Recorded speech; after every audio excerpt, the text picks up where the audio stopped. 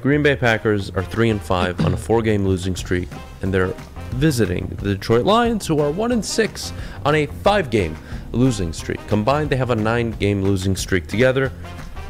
Jeff, my question this morning is, who has more to lose? It's no question it's the Packers, personally. Because if you're in Green Bay, not only that, but if you're Aaron Rodgers, there's a certain level of expectation in Green Bay. They haven't had tons of seasons where they're under 500. Most of the time, they're over 500, whether it's Brett Favre or Aaron Rodgers. So those expectations for this year to be 3-5, losing Devontae Adams, trying to acquire a wide receiver at the trade deadline, not being able to do it. They didn't want to pay a second-round pick for Claypool.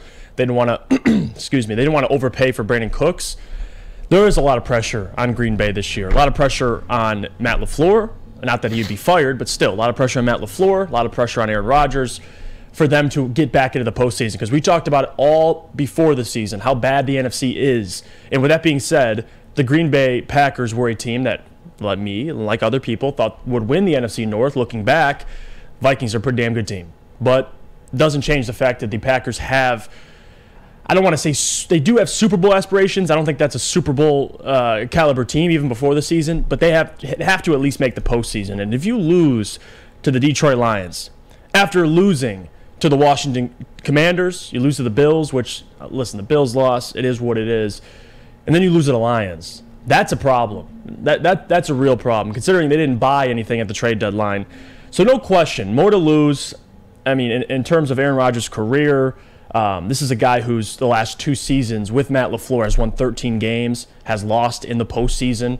One of them being an NFC Championship game, the other one being in the first round against the 49ers at home.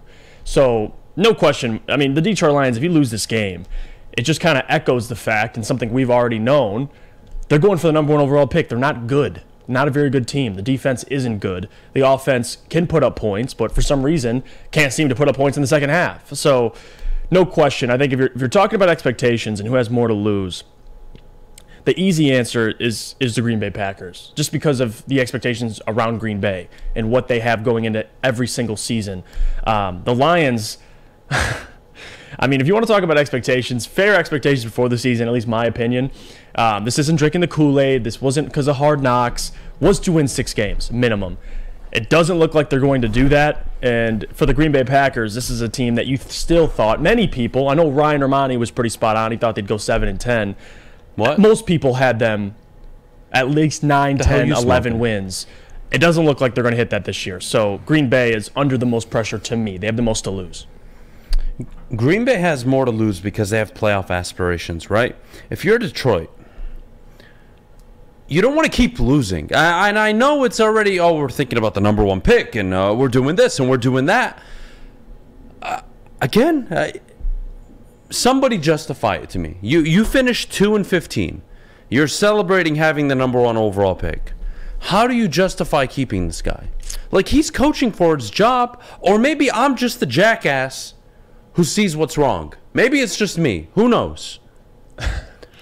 But yes, the Packers have more to lose. They can't fall to 3-6. They can't lose on the road to a Detroit team that just traded away probably their second best player on offense. Right. It doesn't add up to me. The Lions are turnover prone. They're penalty prone. They just shoot themselves in the foot. If you're Matt LaFleur, they can't stop a nosebleed on defense. They can't stop the run either. No, they can't. Aaron Rodgers, Aaron Jones, Matt LaFleur have no excuse not to put together a game plan that takes advantage of the Detroit Lions' weaknesses.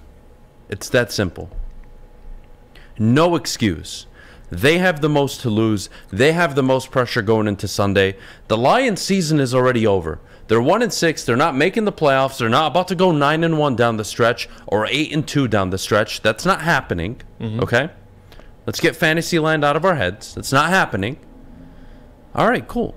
So now what is the focus for this football team? Clean it up. Stop with all the mental errors. Stop with the penalties. Stop turning the ball over. Force some turnovers. Continue to see Kirby Joseph stock rise. Right. Continue to see Aiden Hutchinson stock rise.